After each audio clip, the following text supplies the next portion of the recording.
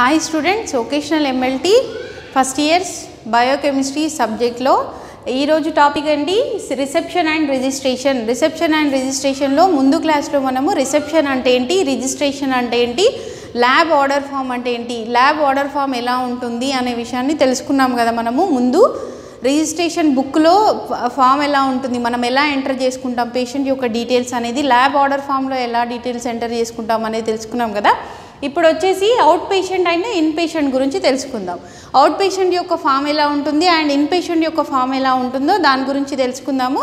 ఇందులో మనకి out patient first, A patient whose clinical condition does not need hospitalisation and is given treatment by patient staying at home itself and visit the hospital is called as outpatient. ఎప్పుడైతే ఒక పేషెంట్కి clinical కండిషన్లో తను treatment తీసుకునేటప్పుడు హాస్పిటల్లో join అవ్వకుండా medicine తీసుకొని మళ్ళీ ఇంటికి వెళ్ళిపోవడాన్ని మనము అవుట్ పేషెంట్ అని అంటాం. ఇంటికి వెళ్ళిపోయే వాళ్ళని అవుట్ పేషెంట్స్ అని అంటాం. అంటే వాళ్ళు ఫస్ట్ హాస్పిటల్కి వచ్చిన తర్వాత డాక్టర్ని కన్సల్ట్ అయ్యి వాళ్ళు ఏదైనా టెస్టులు చేయించుకోవాలంటే చేయించుకొని మెడిసిన్ తీసుకొని వాళ్ళు తను ఉన్న పరిస్థితిని ఇంట్లో సెట్ చేసుకోగలుగుతాడు అనుకునే పేషెంట్ని మనము అవుట్ పేషెంట్ అని అంటాం అనమాట. ఆ అవుట్ పేషెంట్ యొక్క ఈ ఫామ్ ఎలా ఉంటుంది అని అంటే ఫస్ట్ మనకి ఇక్కడ హాస్పిటల్ నేమ్ అండ్ డీటెయిల్స్ అక్కడ పైన రాసి ఉంటుంది అనమాట. అవుట్ పేషెంట్ స్లిప్ అని చెప్పి రాసి ఉంటుంది. అందులో ఫస్ట్ మనం నేము, డేటు, ఇక్కడ వచ్చేసి మనకి OP number, only out patient కదా, మనం ఇక్కడ వచ్చేసి ఓపీ నెంబరు, తర్వాత తన యొక్క ఏజ్ ఎంత, తర్వాత సెక్స్ యూనిట్, తన యూనిట్, తర్వాత తను వచ్చేసి మేల్ ఆర్ ఫీమేల్, తర్వాత యూనిట్ రాసుకుంటాము.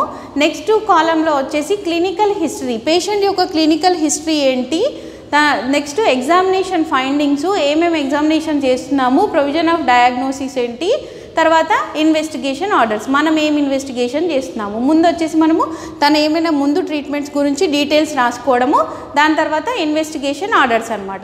ఇది అవుట్ పేషెంట్ యొక్క slip. Then next in patient అంటే ఏంటి అని అంటే ఏ patient whose clinical condition needs hospitalisation and is given treatment by patient staying in the hospital ward is called as inpatient.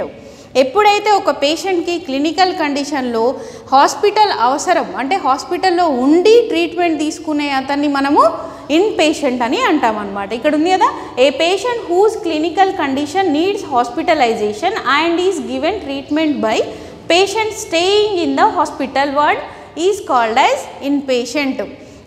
తన clinical condition బాగోలేనప్పుడు ఒక డాక్టర్ని కన్సల్ట్ అయ్యి టెస్ట్లు అవన్నీ చేయించుకున్న తర్వాత తను కంపల్సరీ హాస్పిటల్లో అడ్మిట్ అవ్వాలి అన్నప్పుడు తను అడ్మిట్ అవుతాడు కదా, ఆ హాస్పిటల్లో ఉండి ట్రీట్మెంట్ తీసుకునే పేషెంట్ని మనము ఇన్ పేషెంట్ అని చెప్పేసి అంటాము అనమాట. తనని మనము ఏదైనా ఏ వార్డులో తను ఏ పరిస్థితిని బట్టి వచ్చాడో ఆ వార్డులో ఉంచుతాము అనమాట. ఆ ఉంచే తనని ఇన్ పేషెంట్గా అంటాము.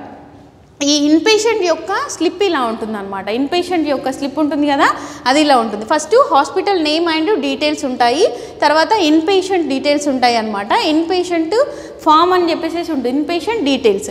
దెన్ నెక్స్ట్ ఇన్పేషెంట్ డీటెయిల్స్లో ఇవన్నీ ఉంటాయి. ఫస్ట్ది రిజిస్టర్డ్ నెంబరు, మనం హాస్పిటల్ రాగానే రిజిస్టర్ చేసుకుంటాం కదా, ఆ రిజిస్టర్ నెంబరు, తనని ఏ వార్డులో ఉంచాము, రిసీవ్డ్ ఎట్ డేట్ టైము, మనం ఎప్పుడు ఆ పేషెంట్ని మనము వార్డులోకి రిసీవ్ చేసుకున్నాము ఆ డేటు అండ్ టైం రాసుకుంటాము. తర్వాత ఏం సర్వీస్ చేస్తున్నాము, తర్వాత పేషెంట్ యొక్క పేరు, తనకి మనం బెడ్ సప్లై చేస్తాం కదా, బెడ్ యొక్క నెంబరు, సీరియల్ నెంబరు, దాన్ని ఏ సీరియల్, ఇన్ పేషెంట్లో ఏ సీరియల్లో ఉన్నారో serial number and father relations, తను మేబీ తన యొక్క ఫాదర్ డీటెయిల్స్ ఉంటాయి కదా, ఫాదర్ యొక్క పేరు అలాంటివి రాసుకొని, తర్వాత పేషెంట్ యొక్క ఏజు, తను మేల్ ఆర్ ఫీమేలు, ఆక్యుపేషన్ తను ఏం చేస్తున్నాడు, తన వర్క్ ఏంటి అనేది రాసుకుంటాము. తర్వాత డేట్ ఆఫ్ అడ్మిషన్, మనకి ఎప్పుడు అడ్మిట్ అవుతున్నాడు హాస్పిటల్లో, ఏ రోజు admit అయ్యాడో, date of admission, religion ఏంటి, తన యొక్క రిలీజియన్ ఏంటి, తర్వాత డేట్ ఆఫ్ ఆపరేషన్, మనం ఎగ్జాంపుల్ తనకి ఆపరేషన్ చేసామనుకోండి, ఇన్పేషెంట్ అయి ఉంటే ఆపరేషన్ కండిషన్ ఉన్న వాళ్ళకి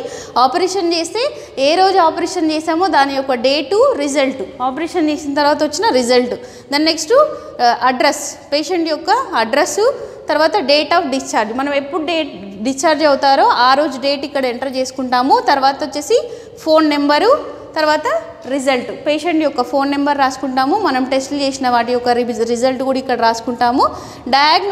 డయాగ్నోసిస్, ప్రొవిజనల్, ఫైనల్, లాస్ట్కి మనము డయాగ్నోసిస్ చేసేవన్నీ కూడా మనము డీటెయిల్స్ అన్నీ ఈ ఇన్పేషెంట్ రికార్డ్లో ఎంటర్ చేసుకుంటాం అనమాట. ఇది ఇన్పేషెంట్ యొక్క డీటెయిల్స్. ఇన్పేషెంట్ డీటెయిల్స్ని మనం ఇలా ఫైండ్ అవుట్ చేసుకొని ఇలాంటి స్లిప్లో రాసేసుకుంటాము. దెన్ నెక్స్ట్ ఇది అవుట్ పేషెంట్ స్లిప్, ఇది వచ్చేసి ఇన్పేషెంట్ స్లిప్ అనమాట. ఇది అవుట్ పేషెంట్ అండ్ ఇన్పేషెంట్ అంటే ఏంటి? అవుట్ పేషెంట్ అంటే ఏ పేషెంట్ అయితే తన యొక్క క్లినికల్ కండిషన్లో హాస్పిటల్కి వచ్చి డాక్టర్ని కన్సల్ట్ అయ్యి మెడిసిన్ తీసుకొని ఇంటికి వెళ్ళి ఇంట్లో ఉండే పేషెంట్ని మనము అవుట్ పేషెంట్ అని అంటాము. ఏ పేషెంట్ అయితే క్లినికల్ కండిషన్లో హాస్పిటలైజేషన్ అవసరం ఉంటుందో అంటే హాస్పిటల్లో ఉండి ట్రీట్మెంట్ తీసుకునే పేషెంట్నే మనము ఇన్ పేషెంట్ అని అంటాము. ఎవరైతే పేషెంట్ హాస్పిటల్కి వచ్చి డాక్టర్ని కన్సల్ట్ అయ్యి టెస్ట్లు అవి ఇవి చేయించుకొని మెడిసిన్ తీసుకొని ఇంటికి వెళ్ళిపోయే అతన్ని మనము అవుట్ పేషెంట్ అని అంటాము. ఏ పేషెంట్ అయితే హాస్పిటల్కి వచ్చి డాక్టర్ని కన్సల్ట్ అయ్యి టెస్ట్లు అవి చేయించుకుని తన ఉన్న క్లినికల్ కండిషన్లో హాస్పిటల్ అవసరం తనకి హాస్పిటల్లోనే ఉండి ట్రీట్మెంట్ చేసుకునే పేషెంట్ని మనం ఏమంటాం? ఇన్ పేషెంట్ అని అంటాం అనమాట. ఇది మనకి అవుట్ పేషెంట్ యొక్క స్లిప్, ఇది వచ్చేసి మనకి ఇన్ పేషెంట్ యొక్క స్లిప్ అనమాట. ఈ అవుట్ పేషెంట్ స్లిప్లో వచ్చేసి hospital name and details out patient slip అని రాసి ఉంటుంది. ఇక్కడ పేషెంట్ యొక్క పేరు, ఏ రోజు వచ్చాడు, తన యొక్క ఓపీ నెంబర్ ఎంత, ఏజు, తను మేల్ ఆర్ ఫీమేల్, ఏ యూనిట్లో ఉన్నాడో రాస్తాం.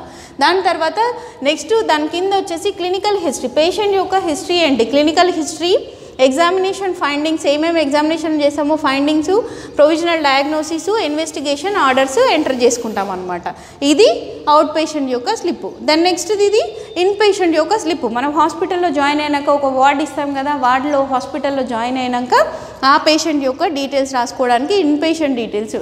ఈ ఇన్ పేషెంట్ డీటెయిల్స్లో హాస్పిటల్లోకి ఎంటర్ అయినప్పుడు రిసెప్షన్లో రిజిస్ట్రేషన్ నెంబర్ ఇస్తాం కదా, ఆ యొక్క రిజిస్ట్రేషన్ నెంబరు ఏ వార్డులో ఉంచుతున్నామో ward, received date and time, A date and టైంకి మనము ఈ పేషెంట్ని ఇక్కడికి ఎంటర్ చేసాము.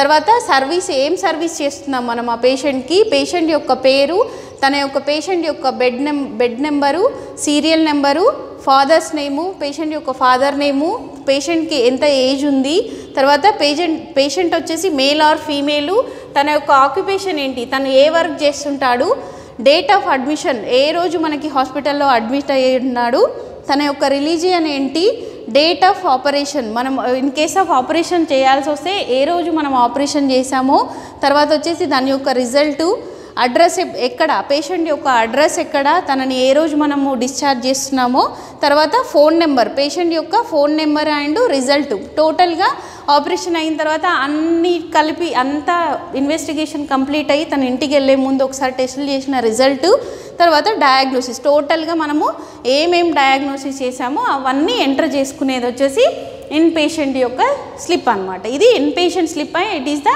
Out patient slip.